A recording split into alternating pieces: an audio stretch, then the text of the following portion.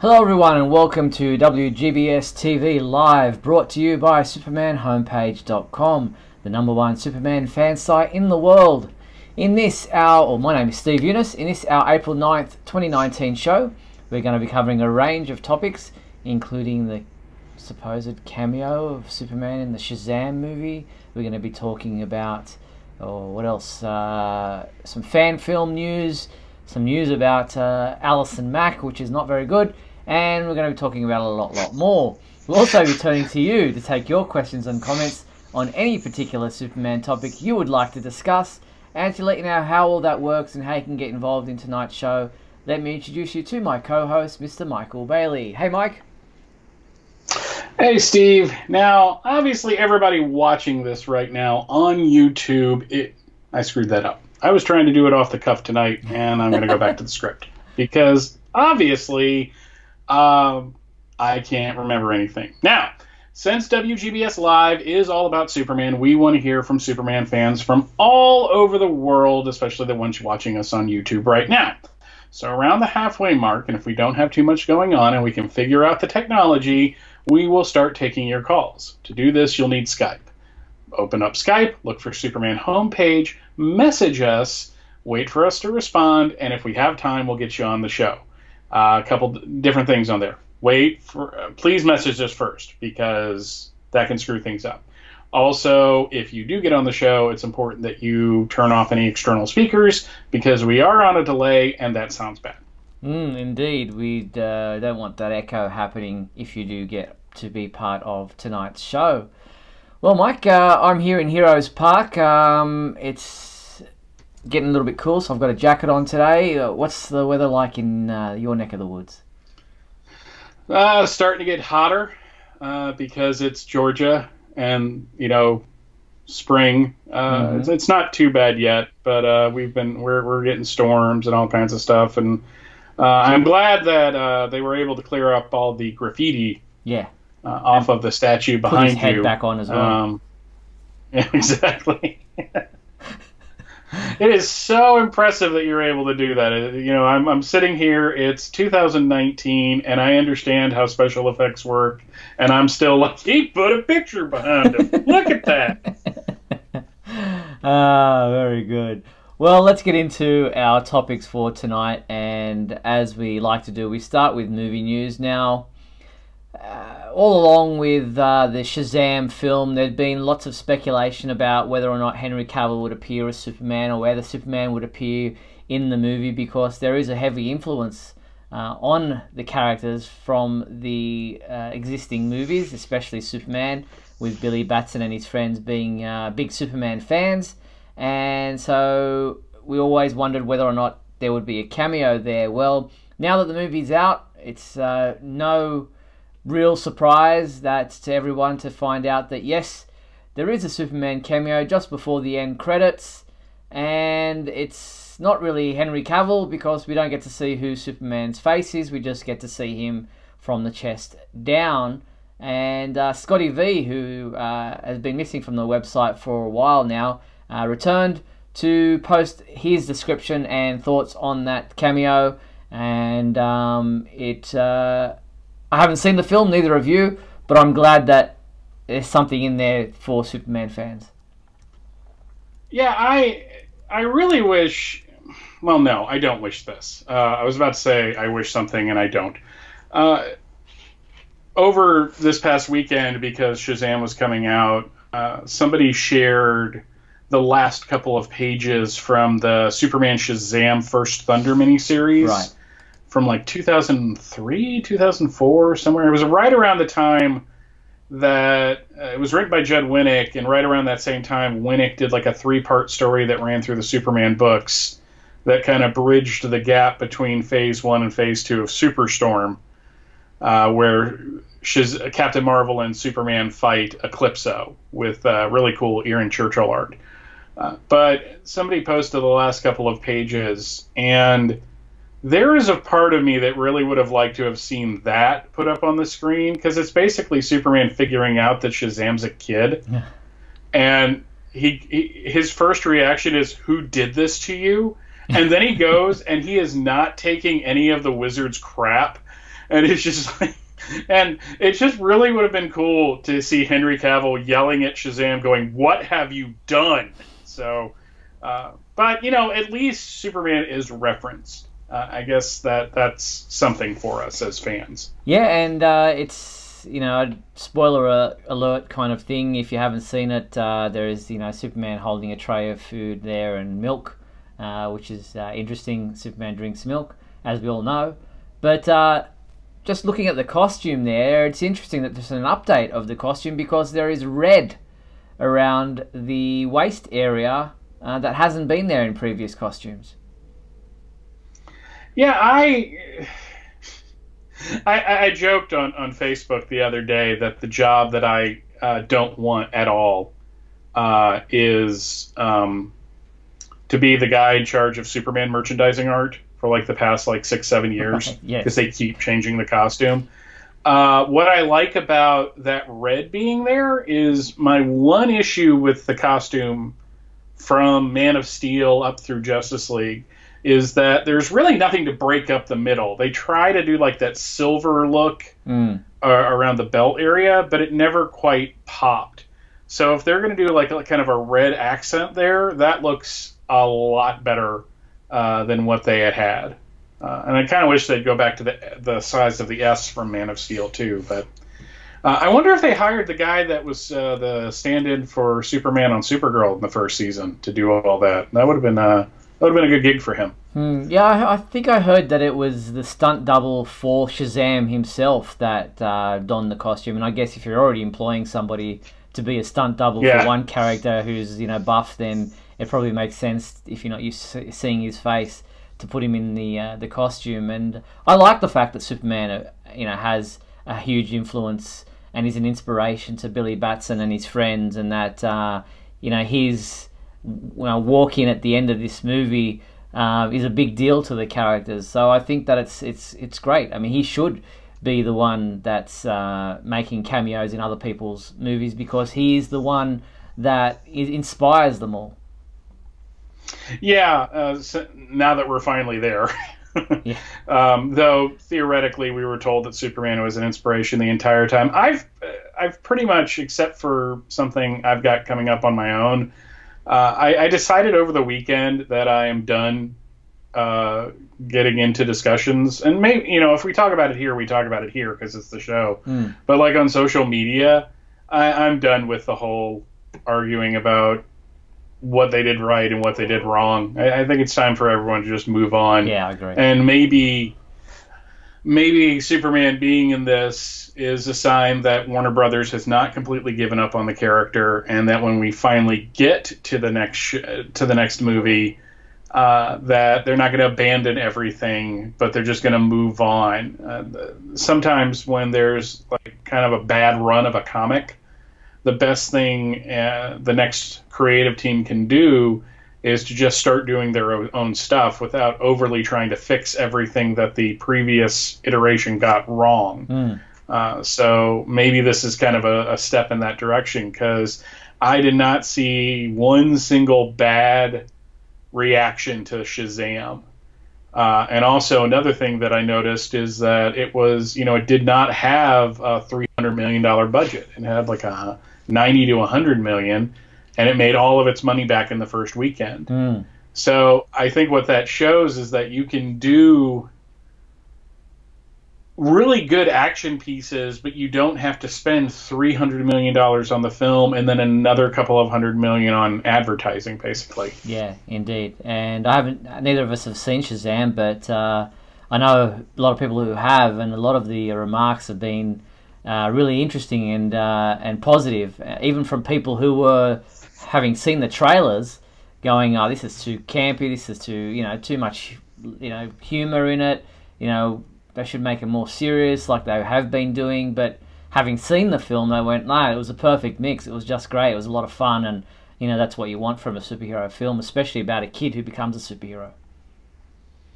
Yeah, and that's I was not initially on board with what Johns did when he revamped the character. And the one thing that I read over and over again is that it goes with what Johns did in the comics, but it's not as Billy's not as much of a jerk as he is in the books, which I think is I think that's a good direction to go in. And I'm glad it's doing well. I'm glad, everyone seems really happy with it.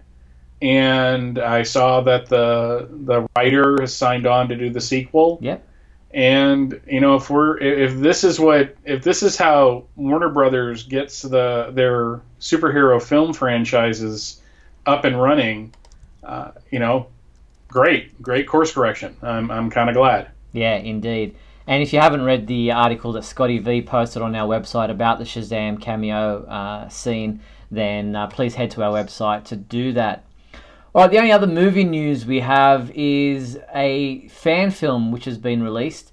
I saw this in Metropolis back in June last year when they'd been kind of taking this film out on the circuit, doing different conventions and different film festivals. And now it's actually been released finally online. It's Superman World War. It's by DJC Films. It's set in the 1940s, March of 1945 to be exact, where Lois and Clark are assigned to the press corps in France near the end of World War II.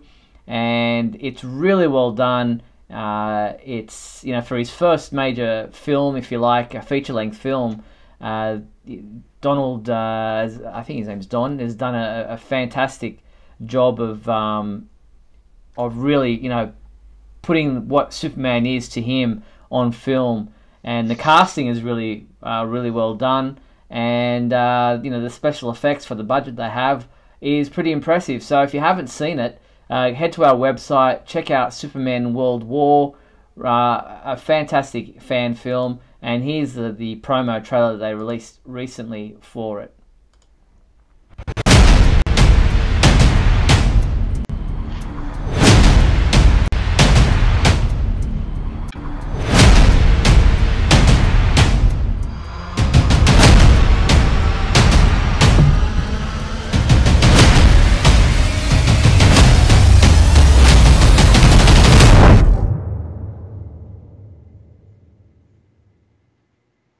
So, Superman World War, go check it out. It's on our website now. Have you had a chance to check it out, Michael? No, unfortunately, I have not. It's crazy at work right now. So usually when I get home, I'm kind of like passed out in a chair. I can understand that. Or in front of the computer. Well, it's just over an hour long, so it's well worth sitting through, and as I said, it's one of the better fan films that I've seen, so go check it out if you have a chance. It is on our website right now, so get to it.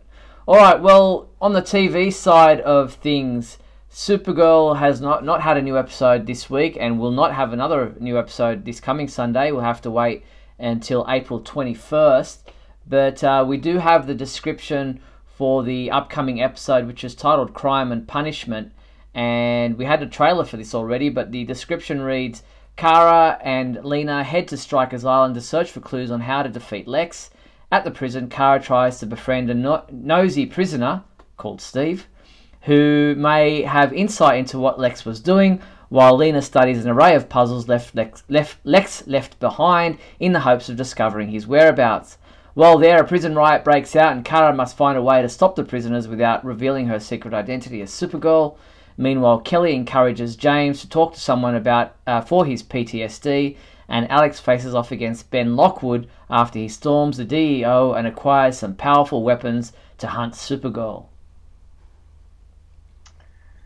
I'm looking forward to the next episode. The last couple have been amazing, so it looks like they're going to finish the season strong. And I don't think anybody's surprised about what's happening with James. It's interesting that Ben Lockwood can storm the DEO. I mean, what's with the security in that place? Well, considering he's like a government official now, maybe he has a better way to get in. I don't know. It does look dramatic, though. So yeah. Well, to refresh your memory, here is the trailer that was released for this episode titled Crime and Punishment. People actually believe that I attacked the White House. I need people I can trust if you want me to bring her down. They better catch her. Supergirl is innocent. Where's Supergirl? If the government wants to stop me from helping people, let them try. Supergirl. All new episodes return Sunday, April 21st on the CW. So there you have it. That was the trailer again, and perhaps looking at that, perhaps the president has some connections there at the DEO to allow Lockwood in. Yeah, considering he keeps changing his mind about that. All right, so that's Crime and Punishment, the upcoming episode. Looking forward to seeing that on April 21st. Now, as I mentioned earlier, Metropolis, Illinois is the place where the Superman celebration takes place. Every June, the 4-day Superman Festival. Plans for this year's festival are starting to take shape, and there's some rumours and speculation about who some of the special guests will be. But already announced is Tara Strong, who plays is best known to Superman fans and comic book fans as the voice of Harley Quinn in the animated version, and she also plays Batgirl on the current DC Superhero Girls animated shorts as well, and she will be a special guest at this year's Superman celebration, which will be kind of cool to have a voice actor. I don't think I can remember a voice actor having been a special guest there before. Yeah, I don't remember that being on the docket either. I've been just because I finished up with Titans, I've gone back and started watching Young Justice, the animated series from the first season, and she voiced a character named Serling Roquette. I believe that's how you pronounce that. And that I was kind of made up to see that because she was a Superboy supporting character in like the late 90s. Oh, wow. When he was hanging out at Cadmus. So if we're going to bring it back to Superman, I guess that's the closest. But yeah, she's been Batgirl a long time. She was Batgirl in the second when Batman the Animated Series went from Fox Kids to Kids WB. She took over the role as Batgirl and has done that, I think, pretty consistently, with a few exceptions. So it's scheduled to take place across June 6th to June 9th in Metropolis, Illinois, the Superman celebration. If you haven't been before, it's definitely a trip that you need to make. And sadly, I won't be able to get there this year. I was there last year, but I really look forward to seeing all the things coming out of the Superman celebration. It's a really good time.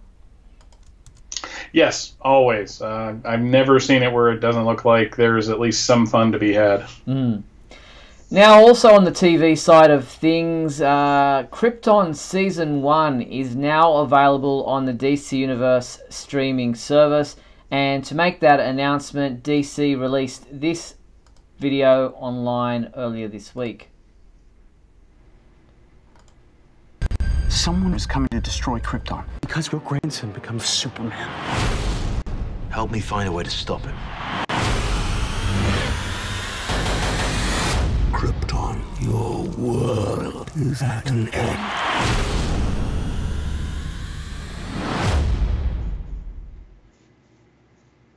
So that was the video that was released earlier this week to promote the fact that the first season of Krypton is now available on the DC Universe digital streaming service. And I know a lot of fans who hadn't caught it on Sci-Fi at the time when it was first airing have started to pick up on the episodes now on their DC Universe subscription and are really impressed, as were we when we watched it when it was released.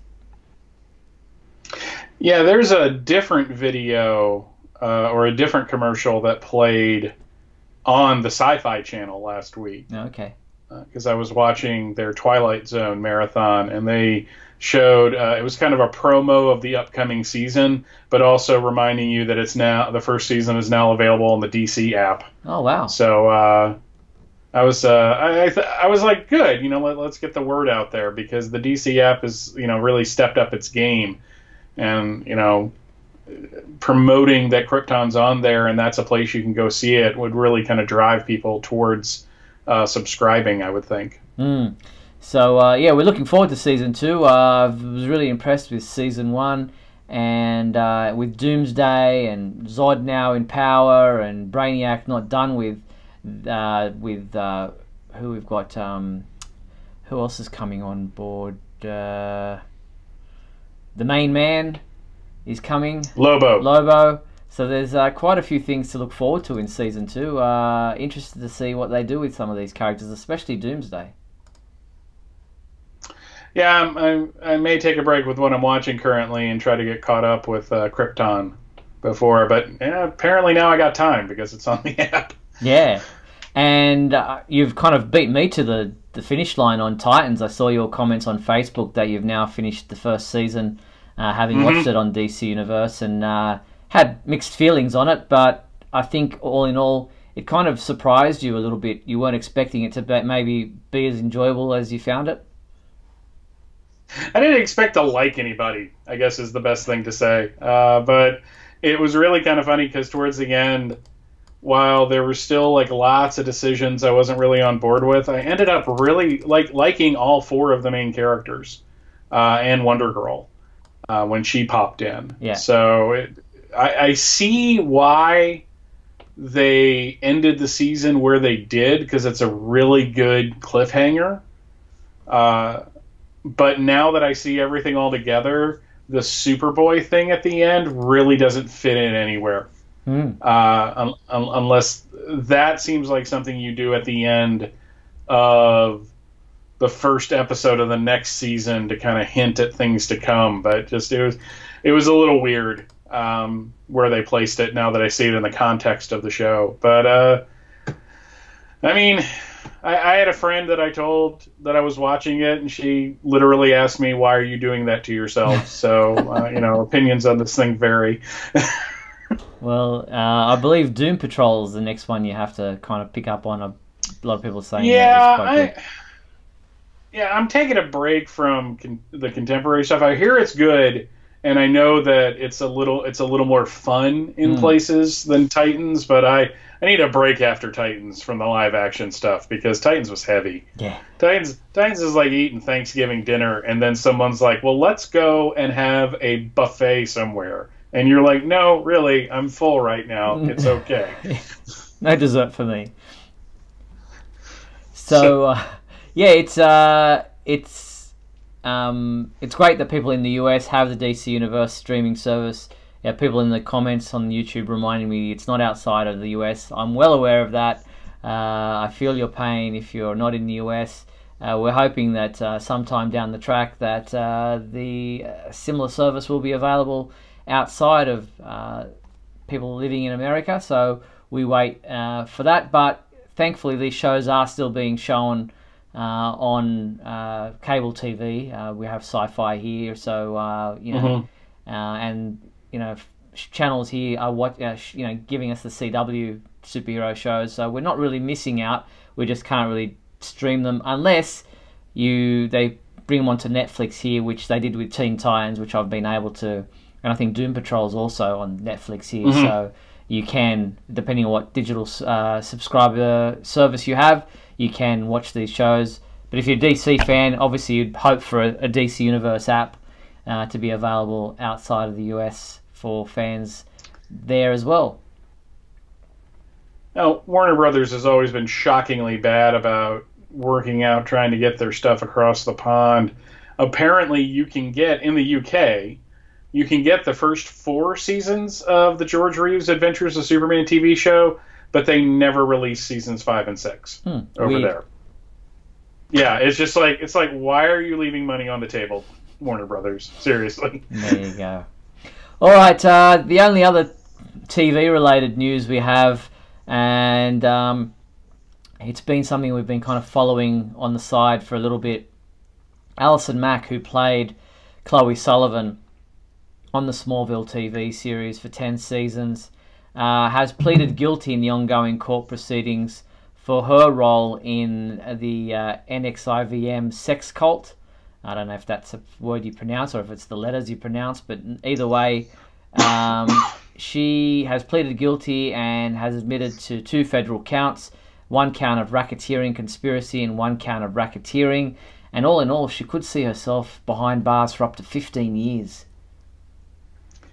The whole thing is just really sad when you really look at it. Stephen Kirk, who is part of the Super Friends of Metropolis on Facebook, and I've met him at Metropolis when I was there, wrote a really nice post the other day, basically saying that the perception that he keeps hearing, and I've heard the same thing, is that these Hollywood people are just freaks. And I think what that diminishes is, even though Allison Mack has pled guilty, and even though she was part of this thing, she's probably also a victim, in all honesty. And if she's cooperating and she's pled guilty, that is probably meaning she's cooperating with investigations of other people. So, I think the best thing, that we can kind of do, just as people, is just, kind of leave her alone. And I know we're talking about it because she was Chloe Sullivan for 10 seasons on Smallville. I don't think we're talking about it because it's, there's kind of a salacious angle to it. I really don't care. There were some really disgusting comments from people when everything kind of came out. And now that she's pled guilty, it's just like, okay, it's time to let this kind of go. Now that it's over, basically.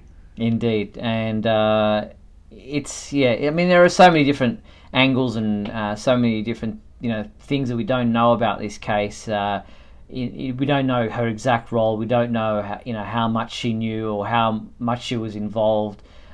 Things are coming out, and there are detailed articles like on Hollywood Reporter, which we've referenced on our website if you want to go into it. But some of the comments and some of the remarks that have been posted on social media are really in poor taste, and I've had to delete a couple of myself just because it's not the time for jokes, and it's not the time for lewd comments.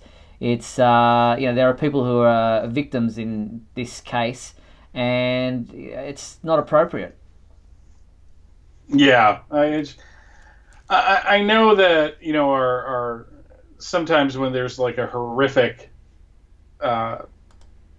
event, or somebody that you look at, and I've looked at this for years in a really positive light, and suddenly it comes out that they did some really, really dark things, that sometimes dark humor kind of helps you cope with that. Yeah. But it's just like, we're kind of past that now, and now it's just trolls online trying to be funny. Indeed. All right, well, let's take a quick break. We're at the halfway point of tonight's show. We're going to play some messages and then come back on the other side of these messages to talk about comic books and some interesting news about the Walmart comics. So we'll be right back after these messages.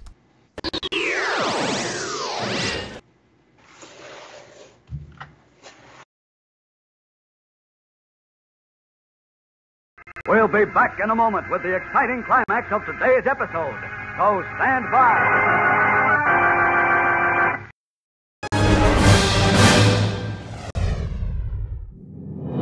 Look, up in the sky. It's a bird. It's a plane. No, it's SupermanHomepage.com, the #1 Superman fan site in the world. SupermanHomepage.com, covering the world of Superman from the 1930s to today. News, reviews, rumors, and reports. SupermanHomepage.com for all your Superman comics, TV shows, movies, cartoons, radio shows, and more. Everything you ever wanted to know about the Man of Steel and more. SupermanHomepage.com. Thanks, Superman Homepage, for all the support over the years. I really appreciate it. I'm Matt Bomer. I'm the voice of Superman in Superman Unbound, and this is the Superman Homepage. Right here on Superman Homepage.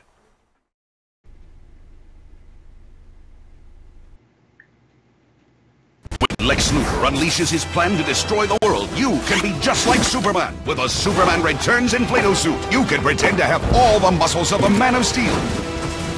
Then, strap on the punch and crush gloves to hear the sound of every punch you throw and everything you crush. Inflato suit accessory, you put it together, batteries not included, punch and crush gloves load separately. And when trouble hits the skies, you'll be ready with a Fight and Fly FX cape with real flying sounds. This cape responds to every move you make, whether you turn left or right to save the day.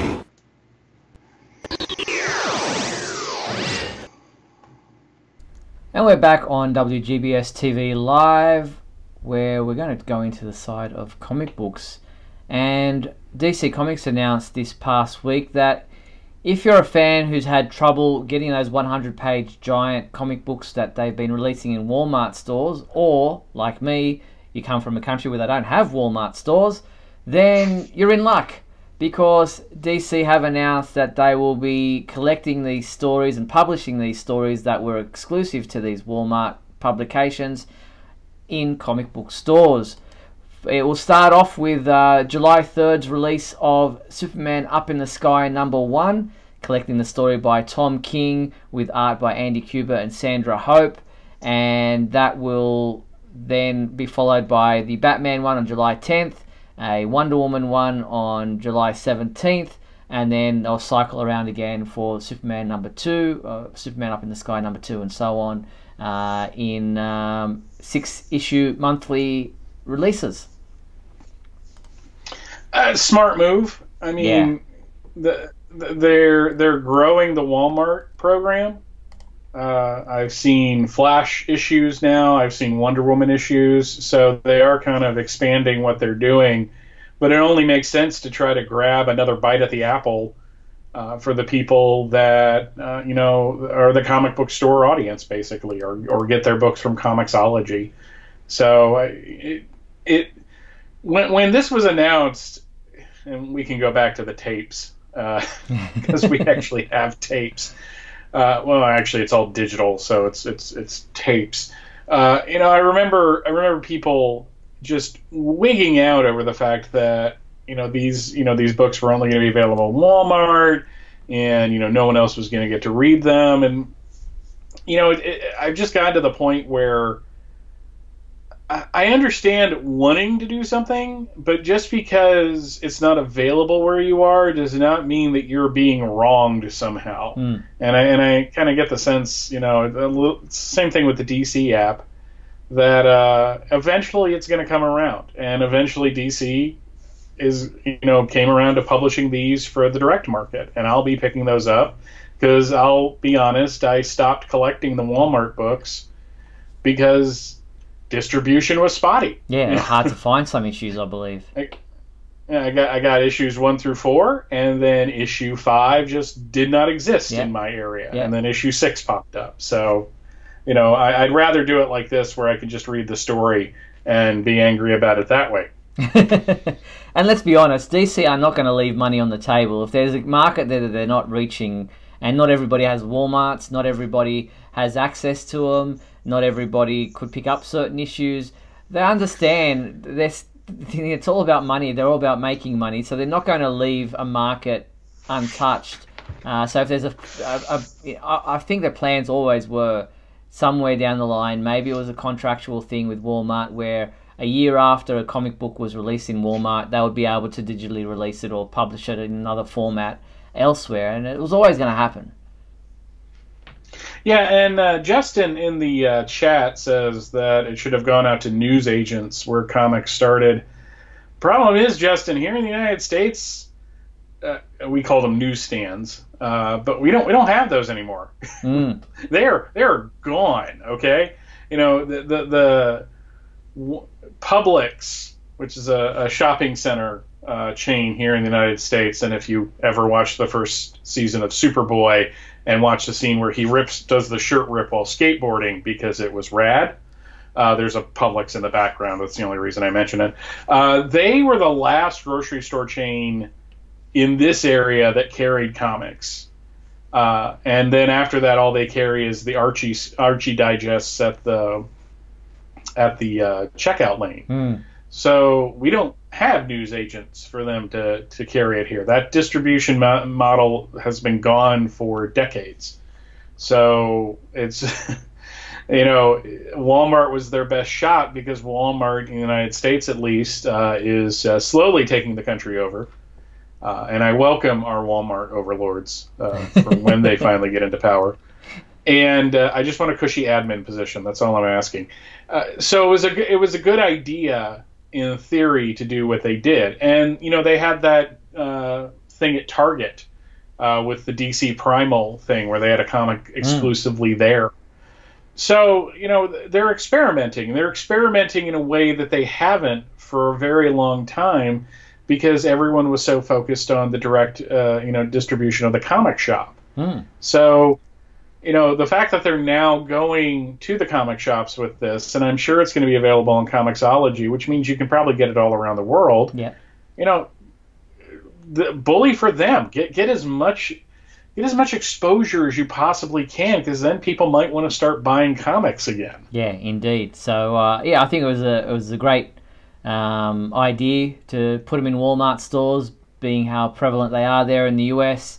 And as I said, I'm sure it was always the plan to put it to the direct market once that had kind of run its course for those particular issues. So down the line, it was always going to be released, just like they do with comic books. Particular issues, they're always planning to put them in a trade down the line. So they're always going to milk their stories for as much as they can get out of them.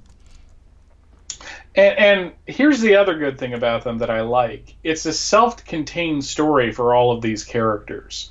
So if you don't want to jump into the Bendis run right now and read like a year's worth of books to get caught up, you get a self-contained Superman story that's kind of in its own world. So that I don't see a problem with that. That DC has completely trashed the idea of one continuity. So you might as well, get on that bucking bronco and ride it and, hang on for all you're worth, because you're not going to get what it was 20 years ago. All right, in other comic book news, I keep hearing about this upcoming Deceased thing happening by Tom Taylor. And I'm a big fan of Tom Taylor's work, not just because he's an Aussie, but because I've enjoyed his work on what he did in Injustice. And for him to be able to kind of take that step up another rung up the ladder to be able to do a DC-wide story like this, tip my hat to him. But Midtown Comics revealed their exclusive variant cover for the upcoming Deceased #1 by artist Inyuk Lee. I'm probably pronouncing that incorrectly, but this is the image, and it's a disturbing spin on the Death of Superman scene, where Lois is cradling a dying Clark Kent with the Superman cape flying in the background from his fight with Doomsday. This looks more like she's attacked him, or a vampire, or something along those lines, but when you read what's happening in this story, it kind of makes a little bit more sense. Yeah, I really like that DC is being bold with this Deceased storyline, and are going with something that is the darkest story you've ever read from DC Comics, because we really haven't gotten that in the past couple of years.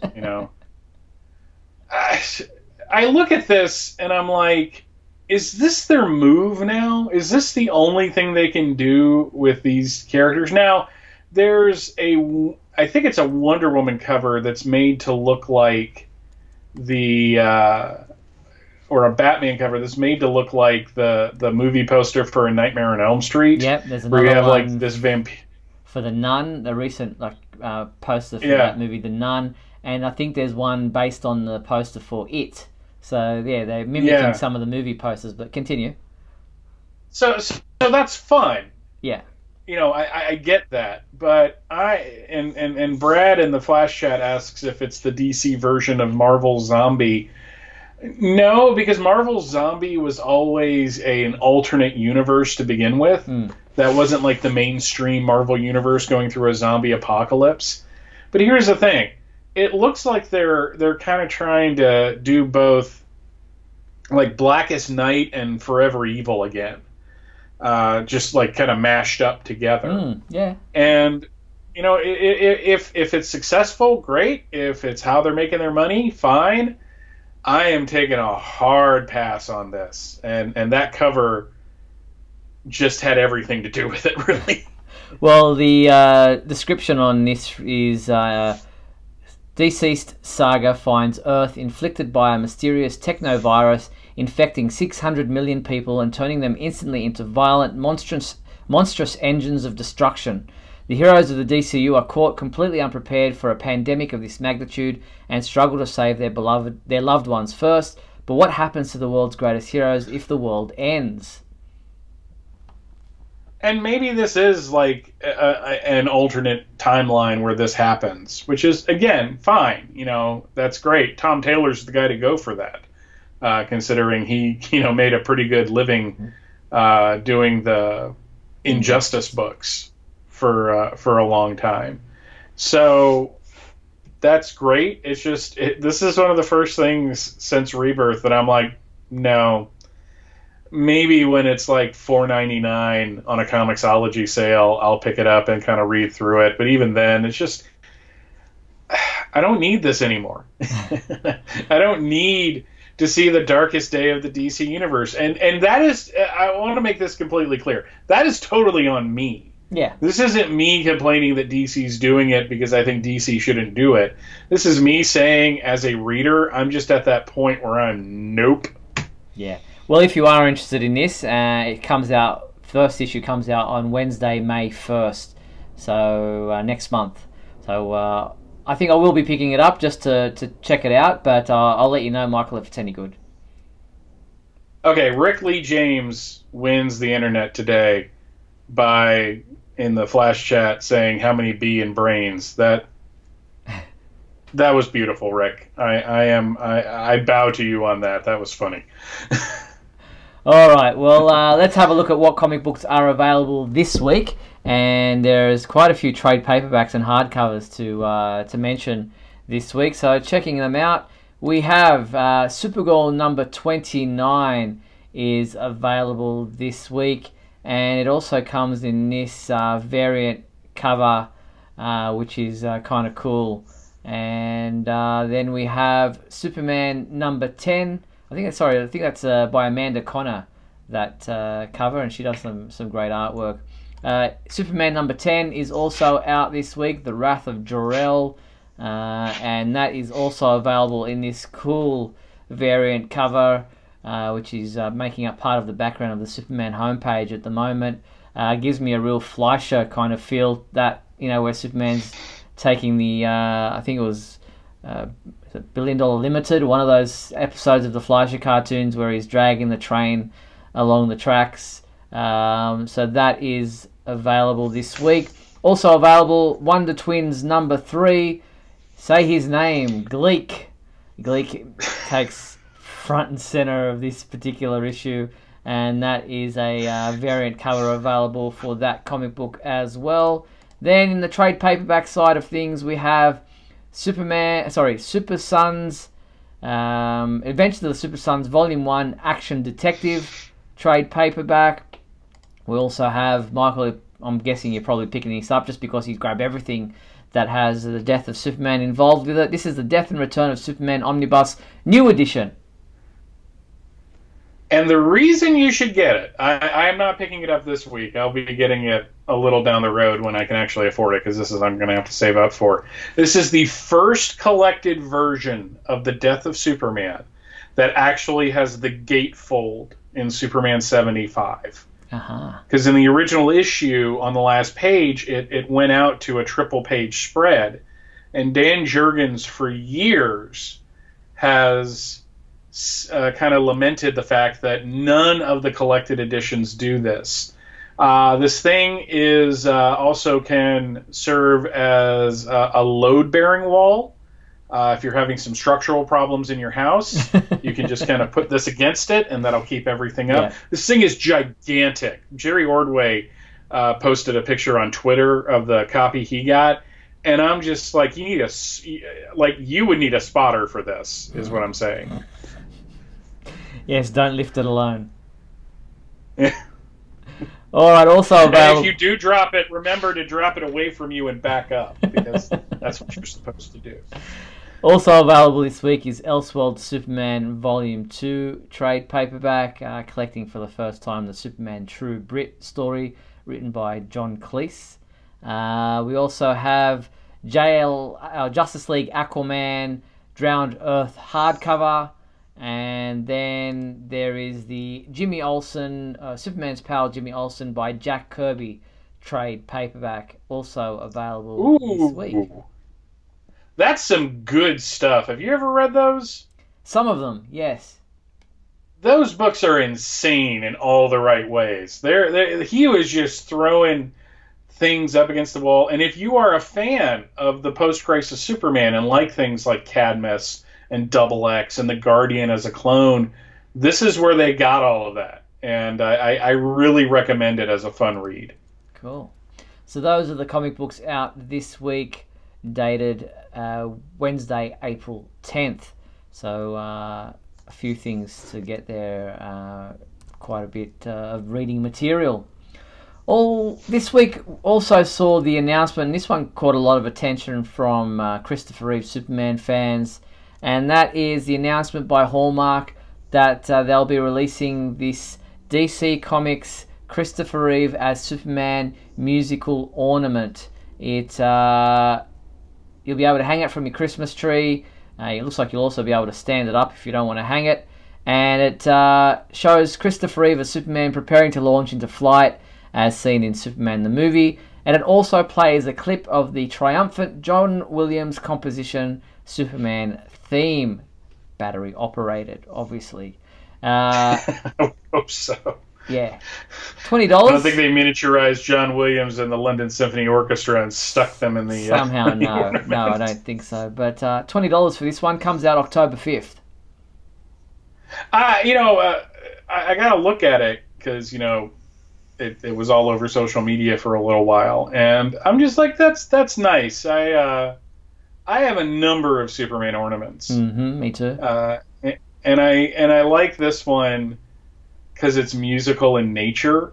And to me, having a Superman movie ornament with the theme song playing really doesn't stand out at Christmas because the movie was released around Christmas time. So I kind of put the two together anyways. But yeah, it's just anything that they can do with Christopher Reeve. One, will make money, and two, is a really nice thing to see. Interesting that they chose to put the standard S rather than the movie accurate S on the chest. I wonder if that's a licensing issue. Interesting. I'm always wrong about that, but I'm going to ask the question anyways. Yeah, so that's the ornament, available October 5th from Hallmark.com if you want to check it out and put in your order for it. Also, this week I was brought to my attention that Vision Express are now offering kids spectacles, kids glasses with DC Comics superhero designs. So you got Superman, Batman, Wonder Woman, The Flash, and other characters of the Justice League. And here's the look at the Superman spectacles, Superman glasses. They have pretty much anything you can really see there. It's got the S on the arm. Not anything really that fancy, but I guess it's a blue and a red as well. And these are available from visionexpress.com. It says, check out the brand new range of children's glasses designed for any would-be Supergirl or Superboy. You know what would have been funny is if they also had like an adult line where they had frames that are replicas of the various Clark Kent glasses from all the media, like the serial version and the George Reeves version, and the Christopher Reeve had several different glasses types, and Superboy. Those I would look into. These, I mean, they're obviously designed for kids, and my head, they would never fit on my head. It would be probably one of the funniest things you ever saw. But, in terms of branding, it's a pretty smart move, DC. Yeah, indeed. Especially for the Superman Clark Kent side of things. That's, for kids who have to wear glasses. It was always, for me, when I was in high school and I needed glasses, I always loved doing the whole taking the glasses off thing when you needed them. These days I wear contacts, but that kids who need glasses can have that connection to Superman, and they can actually have Superman glasses. I had contacts for a year. It was terrible. You know when you go to the eye doctor and they put that little puff of air in your eye because they're doing that test or whatever? They tell you about it, and you're always ready for it, but it's just... I actually literally have to sit there and hold my eye open for it. Contacts for me, I have this thing where something gets near my eye and my eyelid just starts shaking shut, and they actually... because of my astigmatism, they had to put weights, like these 3 little small weights on the bottom of contacts, and I lost them. And I'm just like, I just want to wake up in the morning, put on my glasses, and be able to see. I'm good with that. So it's glasses for me, no matter how much they probably glare in the light every once in a while. Okay, fair enough. Contacts were the best thing I ever did, but I guess it's different for everyone. But yeah, so there are glasses for kids if you're interested and have someone in your life that needs them. Get to it. Now, I just discovered that this morning, and I don't eat at McDonald's. Can't remember the last time I had McDonald's, but supposedly at the moment here in Australia, and I'm guessing they probably had them a little bit earlier in the US, with the release of Lego Movie 2, they've got these new Happy Meal toys, and they pretty much look like a key ring or a keychain, where it's the heads of these characters, including Superman, and there's obviously Batman and Wonder Woman in there as well as Emmett and the other main characters of the Lego Movie 2 film. It is a little kind of clasp thing that opens up, and inside there's a unique mini game for each character. You can use the little hook thing on top to hang it somewhere if you need it, on your bag or on your keys or whatever. So these are available with Happy Meals right now, and I believe the Superman one is available this week, so get to it if you're in Australia and you like McDonald's. The good news is, Steve, is that if you don't remember the last time you ate McDonald's, there is still probably a very good chance that McDonald's is still in you, considering it's not real food anyways. Great. So thanks for that. Yeah. I'm just saying, it's gross. It really is. They had something like that. I don't know if they had a Superman one. I know they definitely had a Batman one, but yeah, they had those at the McDonald's here, closer to when the movie was out. Mm-hmm. So they are available in Australia at the moment, and I've seen a couple of Australian fans posting these on Facebook with the Superman one. So I'm guessing that's what's available at the moment if you're keen on picking it up. All right, well, I guess we have time and space on our... yes, and Brad reminds me that here in Australia we call it Macca's. I know in America that was Mickey D's for a while, like the nicknames that people come up with. But yeah, here in Australia it's known as Macca's. I mean, it's McDonald's, but our nickname for it is Macca's. Okay, that's that's weird. thing. I'm just gonna say. All right, we have time for this.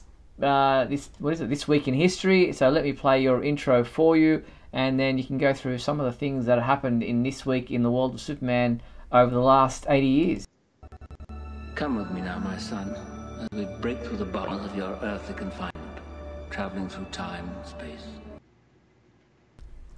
Alrighty, we are going to jump up to 1959 for this one, where on the stands was Superman's pal Jimmy Olsen, number 37, which contained, in addition to the Elastic Lad of Metropolis, a story apparently where Jimmy gave Lucy Lane a signal watch. Oh, wow. And also Superboy number 73, which featured Super Baby in Scotland Yard, the dog catcher of Smallville, and Superboy's glass house, where he hurls insults at people, even though he is guilty of them as well. In 1969, you had Superman number 217, which was an 80-page giant with such stories as The Menace of Metallo and The Girl in Superman's Past. So two very classic Superman stories, in my opinion. Historically, this week, back in 1979, the very first original comic book miniseries premiered from DC Comics. It's called The World of Krypton. And really it was kind of made to kind of cash in on the success of the movie. It was originally supposed to be part of the Showcase series, but then they decided to release it as its own miniseries, and thus launched the miniseries for DC Comics. Oh, cool. And Superman Family number 196 also came out that year. 1989, this is another big one, and it's probably just for me. Action Comics Annual number 2 came out. The first appearance of the Eradicator in comic books. This was near the end of the Exile storyline. George Perez joined the Superman crew. I remember reading that thing over and over and over again when it came out. Man, I can go on about that all night, but I won't. In 1999, Superman Adventures number 32 came out, as well as Superman the Man of Steel number 89 and Young Justice number 9. And I only mentioned Young Justice because now I'm kind of watching the cartoon. And then in 2009, jumping all the way to just 10 years ago, Superman World of New Krypton number 2 came out this week as that storyline went on pretty much interminably, I believe it was. That thing seemed to last a lot longer than it needed to. And I'm going to be honest, it's weird. That's like some of the few Superman comics of the past 30 years that I didn't finish. I still haven't finished that story. I have no idea why. I just haven't found the time yet. And in the real world, Russell Crowe, Jor-El of Superman's in 2013's Man of Steel movie, was born in Wellington, New Zealand. On April 8th, Jack O'Halloran was born. He was Non in Superman the movie and Superman 2. John Schneider was born on April 8th as well. He was Jonathan Kent. And on April 10th, Schuyler Lee Potts, Alex Danvers, in the 2015 Supergirl TV series, was born in Charlotte, North Carolina in 1982. Wow. God, I'm old. There you go. I didn't know that one. Was that on my calendar? That's on the calendar. Yeah, you put it on there. I haven't. I would hope you did. Yes. No, I did. But it's I've got a calendar on my computer, and then there's a calendar on the website, and obviously I haven't meshed them together. So there you go. 1982. So wow, she's what's that make her 36? 37? Yeah, somewhere around there. Yeah, somewhere around there. Yeah, she's looking good for her age. I'll give her that. So there you have it. That is the week that was in the world of Superman. Well, it pretty much brings us to the end of tonight's show, and we've had a lot to talk about, but it's been good to be able to get through that all. Now, before we do sign off for tonight's show, I'd like to thank everyone who watched tonight's show through YouTube. I appreciate you being part of the episode and all the people commenting through YouTube. We appreciate you tuning in live. We know people lead busy lives, and the fact that we're getting people from the US, from Egypt, from Australia, who are all tuning in across different days, different times, it's really impressive. So we really thank you. And to our sponsor and patron, Douglas Meacham, really appreciate his support. And if you want to sponsor the Superman homepage, don't forget you can do that. You simply have to go to patreon.com/Superman homepage, where you too can be a sponsor for as little as $3. And I want to thank you, my co-host, Mr. Michael Bailey. Thanks, Mike.